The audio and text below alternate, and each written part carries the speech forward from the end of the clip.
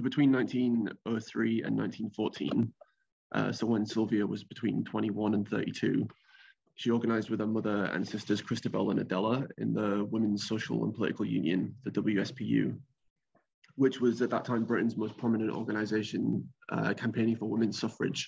And it was led by her mum, Emmeline Pankhurst. And the WSPU were infamous for their militant tactics.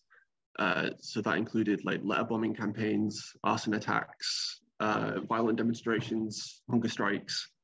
They regularly took meat cleavers into art galleries and chopped up oil paintings as part of the campaign. But kind of unsurprisingly, during these years, the WSPU members, including the Pankhursts, were constantly in and out of prison.